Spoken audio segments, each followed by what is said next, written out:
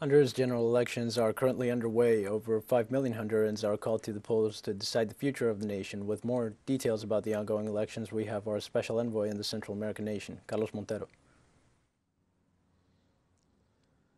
Hi, good morning from Tegucigalpa. From very early this morning, 7:30, they open the places where people can vote. They are going to be open until 4 o'clock in the afternoon.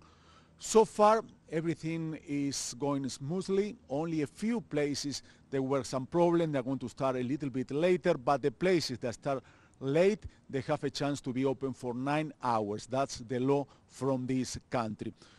Important election for Honduras, important election for this country who's really have a lot of economic problem. 50% of the population is under the poverty line. They have problem with the COVID. COVID hurt this country pretty hard. They have problem with a lot of people leaving this country, going to the USA looking for a better life. There are 14 candidates running in this election for president, but there are only two who has possibilities to win this election. One is the party from the actual government, the National Party. Tito Afura is the candidate. He was the Tegucigalpa mayor. He was pretty popular in this city.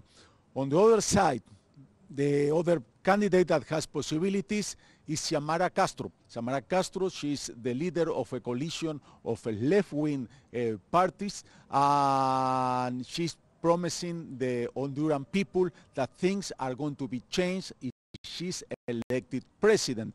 She would be, if she wins, the first female president of this country.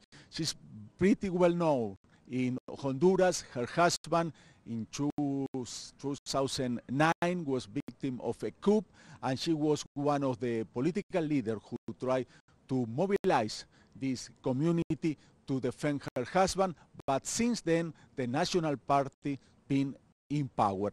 We are going to be following this election very closely, and we are going to follow and inform you of any things that's going on.